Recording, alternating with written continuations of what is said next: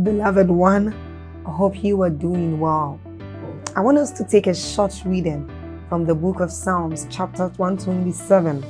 It says, if God's grace doesn't help the builders, they will labor in vain to build a house.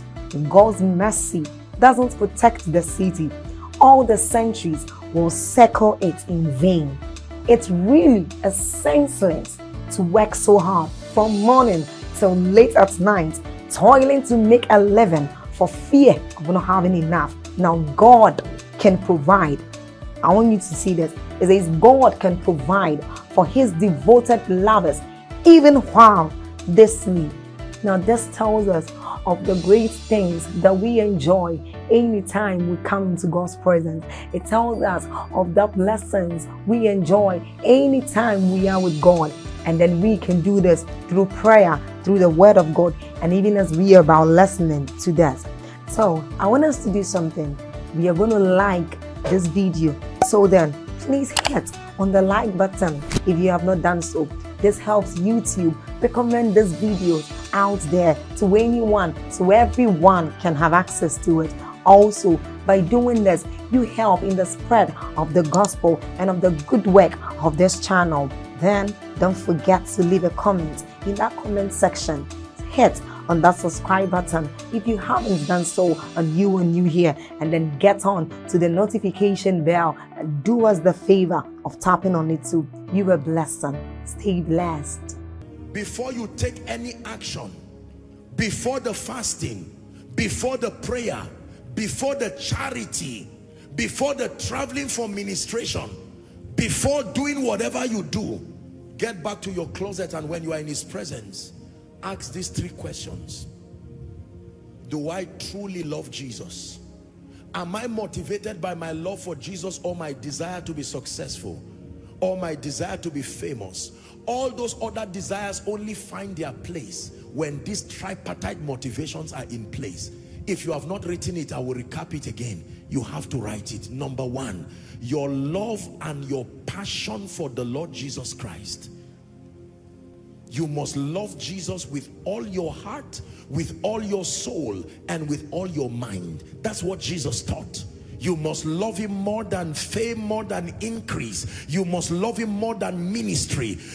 Your love for him is what should motivate your fasting. Your love for him is what should motivate your Bible study. Your love for him is what should motivate your opening the church, is what should motivate your giving. Your love for him is what should motivate your desire to be known, to give you a greater opportunity to reveal his love. And then number two, to see him glorified.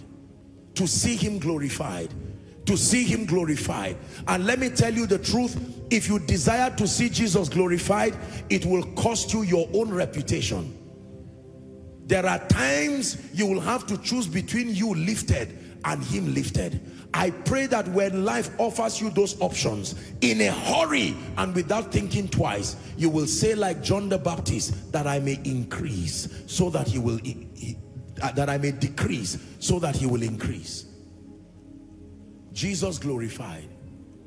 You get the glory, you get the praise, you take the honor.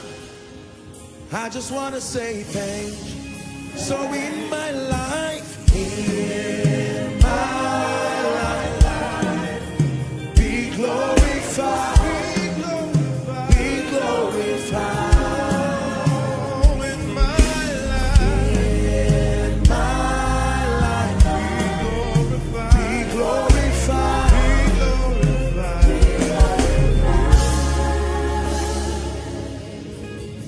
Number one, your love for Jesus.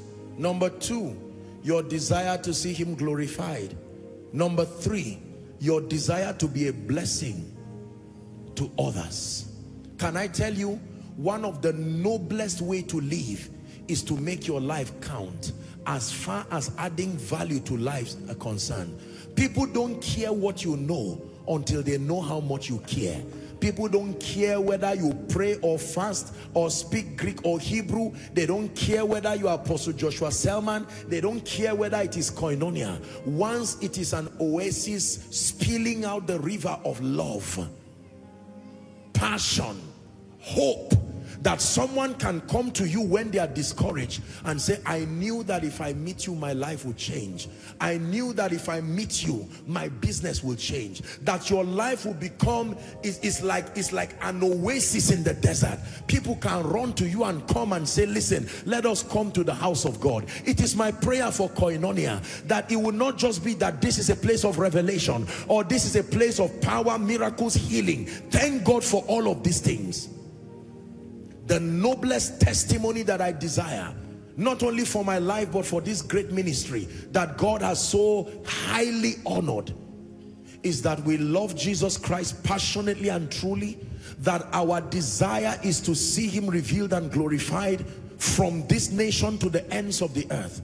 And then finally, to see that within the time that God has given us, the privilege of life, we are able to impact people. I am very global in my thinking, but God is giving me a new orientation. I am very personal right now in my impact. As much as I think globally, I talk to the family. My joy is one life at a time. Trying to change 5,000 people at once is going to waste your time. Converge your energy and change one person, and you have affected 5,000 people in one person. There are many people who want to change the world and they've not changed their own families. Have you seen that? Historically, there are people like that. Preachers, their own families can be dying of hunger, dying of whatever it is, and they are changing the whole world. You change the world by changing a life. And let me tell you this, especially for our generation that is obsessed with increase, we want to show that many people are being impacted. I submit to you, as one who has been privileged to experience different levels of increase and honor, I can tell you with every sense of humility, at the end of your life, it's not a crowd that will clap for you. It's the life that has been changed that will remember you. A crowd is a big risk. They will clap for you and say, crucify him the next moment. But one life you